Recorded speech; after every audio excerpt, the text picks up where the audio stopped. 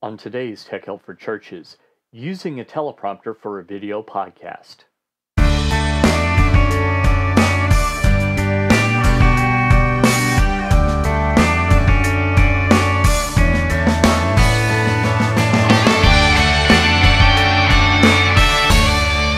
Hi, and welcome again to Tech Help for Churches. Each week we talk about using the internet, especially new media and social media, for your church. My name is Paul Allen Clifford. I've talked before about outlining your show notes to prepare for your podcast, but there's another way that's arguably much better. You could use a teleprompter.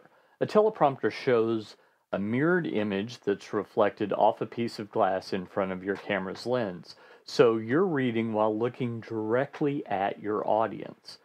Now, maybe you won't use a teleprompter during church, but that doesn't mean you wouldn't want to use one for video podcasts or other videos that your church might put out. Imagine that your pastor does a weekly podcast where he shares some of his thoughts on what he's studying and other ministry-related topics. Instead of following an outline and winging it, he could have a script that he follows, which is guaranteed to hit the points he wants to hit. Perhaps you do an announcement video. Instead of having the host try and memorize key points, use a teleprompter to make sure she gets it right the first time, every time. Okay, maybe not the first time, but with fewer takes than no memorization.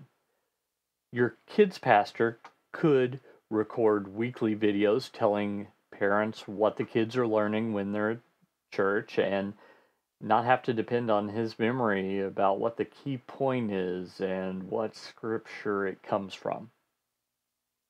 These are really just a few ideas. Really, the list could go on and on.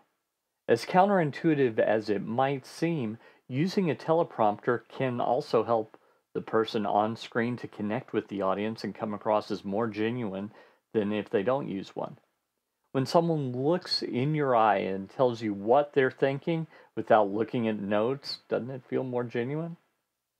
Now, in television news, it doesn't work that way because the anchors don't necessarily write the stories that they read. But in church, the person talking probably would. So they'd be reading their own words, not the words someone else wrote. So I'm going to encourage you to have whoever writes the script to do so in an informal, conversational way. Like it's from a friend, not like it's been vetted by the legal team or scrutinized by PR. There's something about writing, too. It helps you get your thoughts out there and helps you clarify them.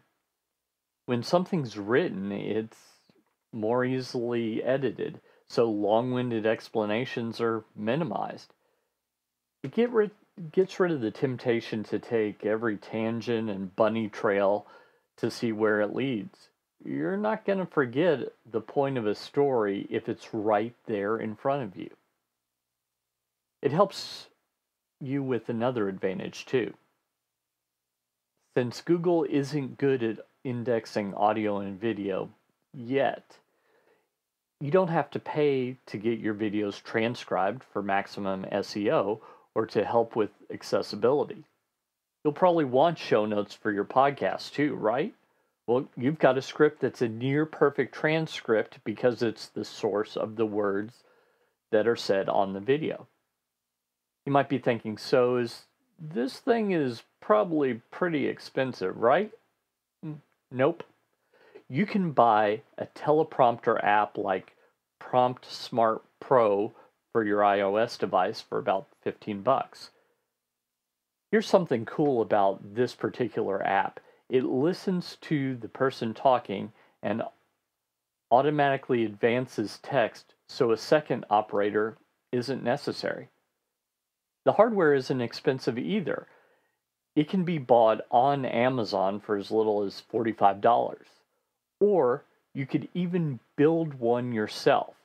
Basically, we're talking about a piece of glass held at a 45-degree angle to a base that the screen sits on. I built one from a picture frame I bought at Hobby Lobby, a piece of plywood, and a couple of hinges. Total cost, maybe 30 bucks. It could be even less than that if you have other stuff around the house. So, what's it like watching someone use a teleprompter? I don't know. Why don't you tell me? You see, I've been reading off one this whole time you've been watching the video.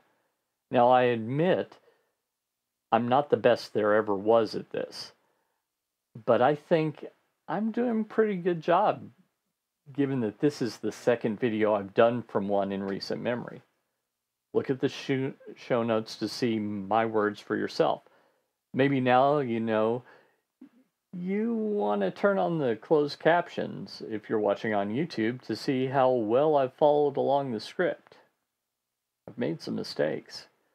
You see, for me, I tend to either take long pauses or use filler words like or yeah or you know when I'm thinking or trying to remember where I'm going.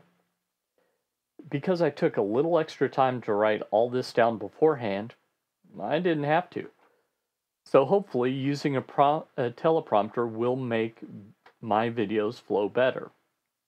It will make my thoughts come out because I don't have to struggle to remember that word that for some reason will not leave my brain and exit my mouth.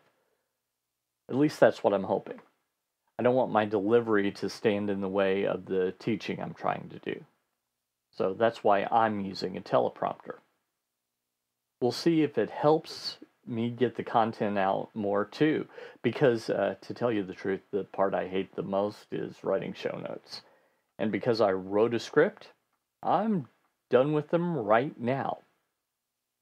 If you like this show, stop by my site, trinitydigitalmedia.com. There's tons more like it there, and while you're there, you can subscribe to my newsletter and get exclusive content that's only available to my subscribers. Do that just by putting a /newsletter at the end of trinitydigitalmedia.com. Until next time, this is Paul Allen Clifford with trinitydigitalmedia.com. Go out and change eternity.